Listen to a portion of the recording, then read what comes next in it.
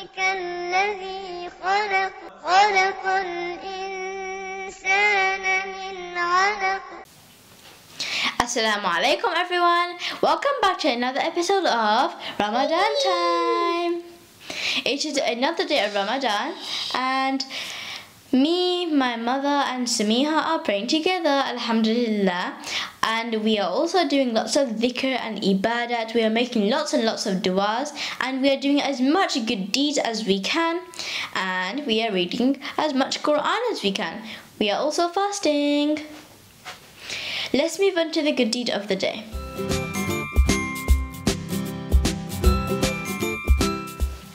The good deed of the day. Invite a convert for iftar.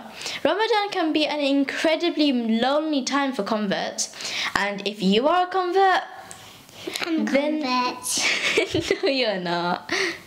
Find other converts to have iftar with. Now, let's move on to hadith.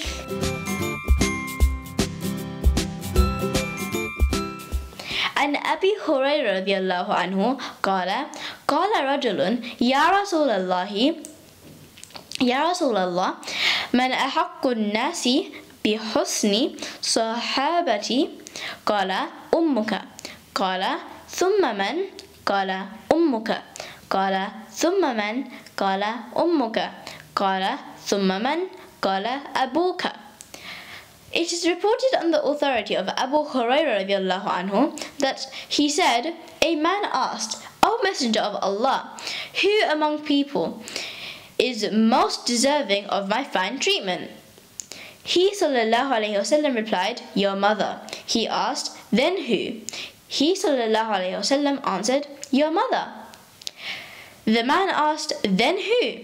The Prophet sallallahu alayhi wasallam said, your mother. Then who? The man asked. Your father, replied the Prophet sallallahu alaihi wasallam.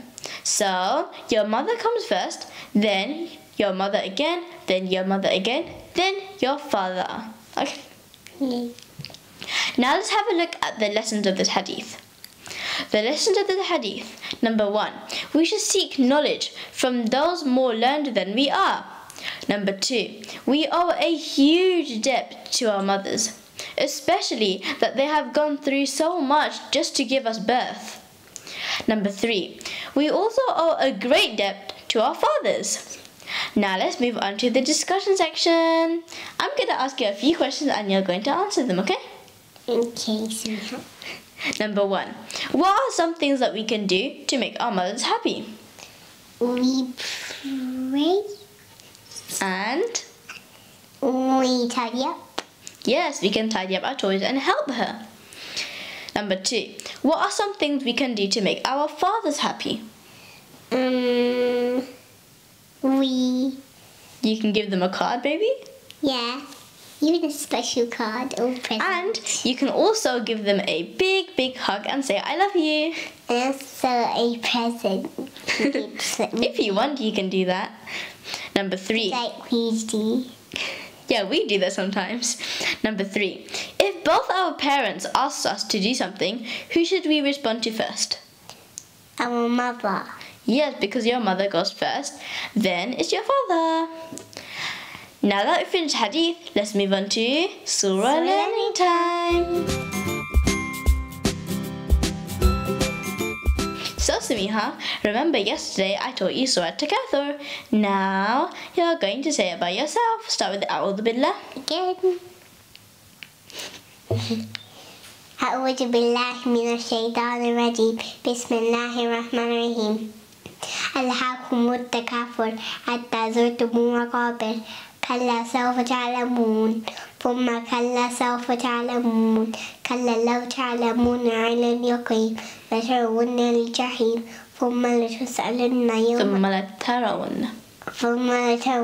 يوم